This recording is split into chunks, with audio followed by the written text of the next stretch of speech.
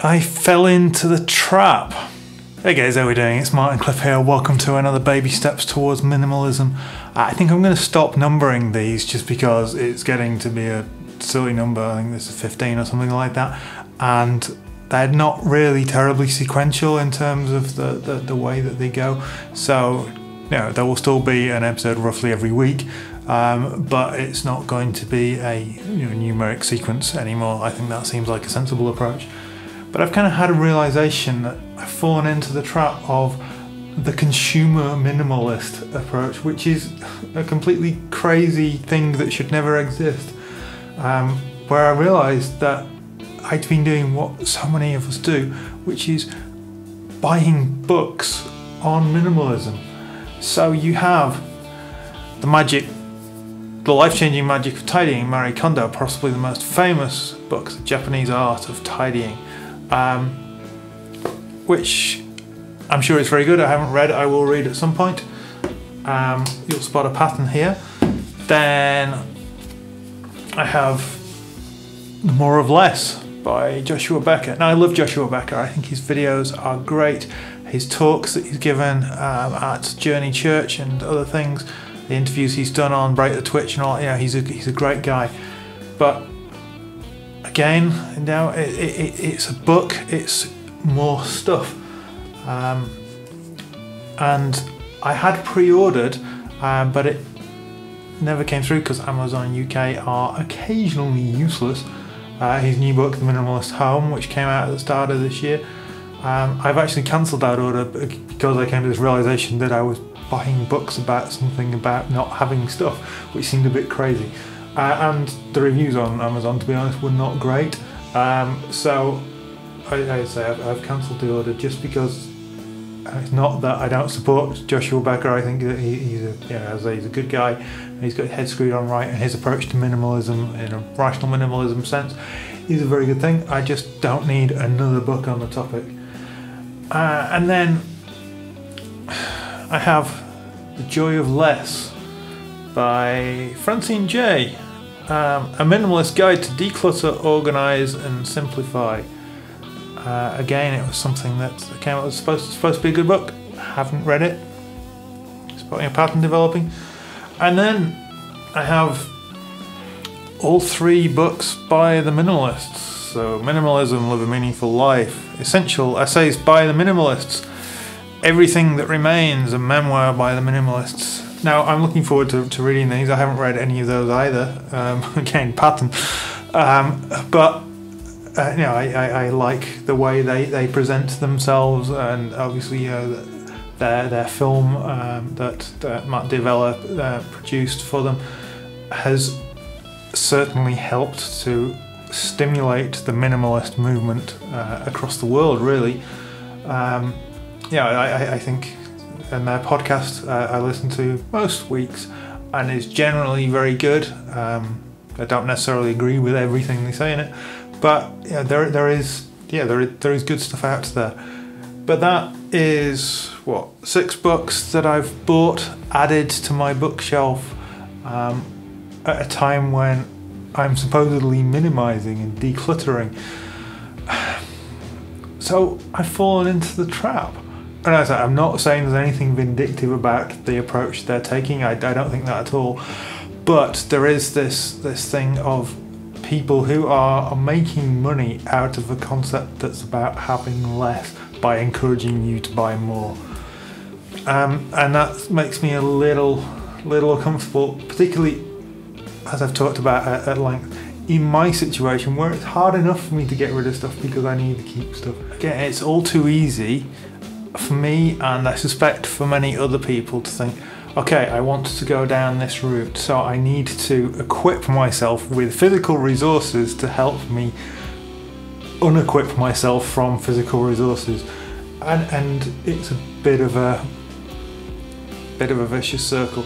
So, as I don't think there is anything vindictive or intentionally tricky about any of these books or their authors by any means.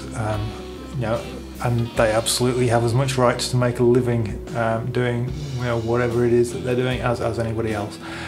But yeah, it's just a trap that that I feel I have fallen into, where I've seen, and it's not the first time this has happened, but I've seen something that I've become passionate about, so I've wanted to buy books about it. Now you could argue, well, why didn't you get the Kindle versions, or audio books or whatever?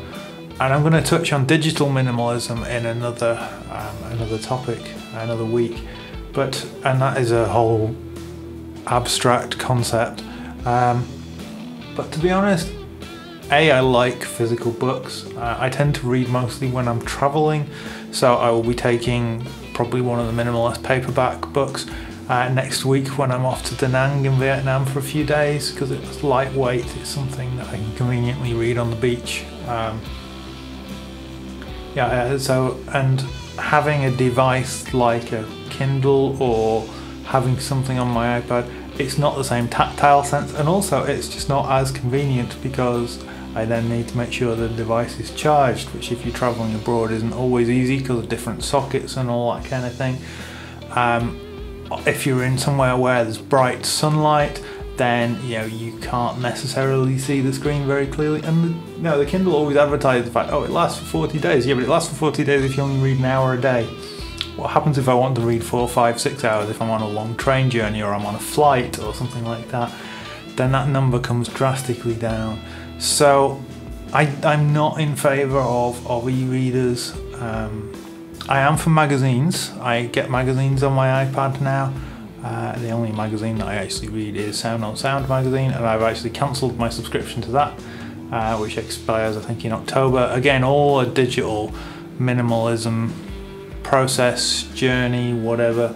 I'm going to talk about digital minimalism another time, but I think reducing the amount of input and things going on that you have in your life in any context, whether it's physical or digital or electronic notifications and all that kind of stuff, is all actually beneficial to living more intentionally, which is the goal at the end of the day, at least for me.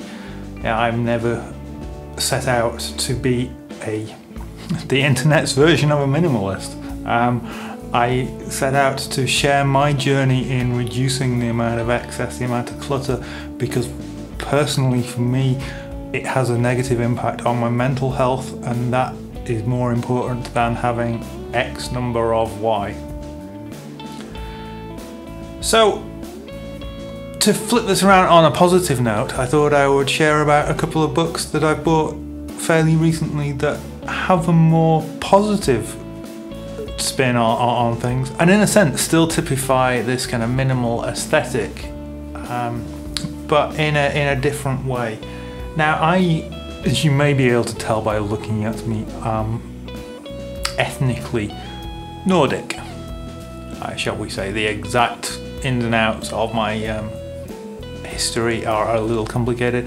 At least some of my family comes from Norway in the past, and that is a culture and a lifestyle, the Nordic Scandinavian lifestyle, that is something that resonates with me. So when I was in Copenhagen in the summer, I saw in a bookshop a little book of Hygge. Again, a really famous best-selling book by the wonderfully named Mike Viking. It's spelt Meek Viking, but he's a guy who studies happiness. And this is The Danish Way to Live Well. It's a really good book. It's got lots of lovely pictures in it. It's got lots of lovely ideas about living a more cozy life. Hygge essentially means coziness and warmth and together, and that kind of feeling that you get when you're on a cold winter's night wrapped in a blanket by a fire, surrounded by candles and chatting to your close friends and family. So definitely a more positive thing than just decluttering stuff is living better, and having less clutter around is definitely something that goes towards that. So then I follow that up with I think it's his second book, which is The Little Book of Lykke. Now this is about happiness. So this is the secrets of the world's happiest people. And this is not specifically Scandinavian, this is looking at happiness from a different approach from different people in the world. I was reading an article just today that was talking about how Bhutan is a country that measures wellness and how well the country's doing, not on GDP, but on the overall happiness, the average happiness of its people, which I think is wonderful, is a great thing. And then, because I love coffee and I'm not a millennial hipster kind of crazy funny shaped glass things and pour over and all that kind of thing, I just enjoy drinking coffee. I got this was a Christmas present from my parents, the Little Book of Fika, which is one of the smallest books I own, but it's the uplifting daily ritual of the Swedish coffee break by Linda Balslev.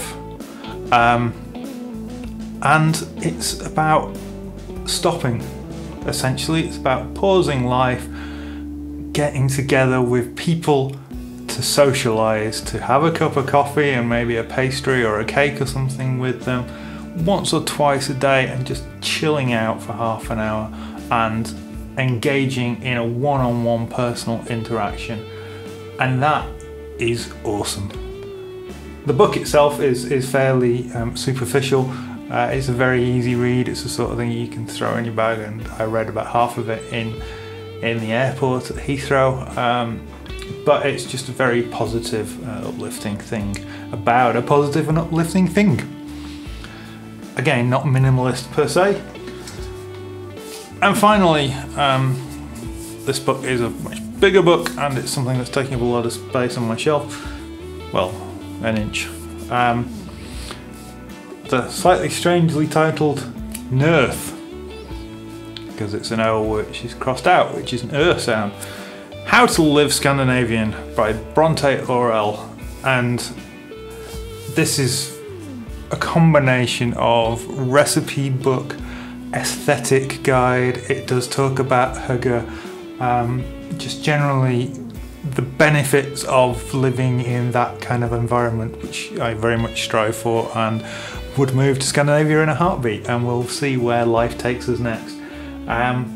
But again, a very, very positive book, that it isn't talking specifically about anything minimalist, but it's talking about focusing on the right things and things that bring you joy, which surely is what minimalism is all about. Food for thought. Anyway, thanks for watching and listening to me ramble, guys. Please like, comment, subscribe, let me know what you think. Click the notification icon if that's your thing, and until next time, take care, and I'll speak to you soon.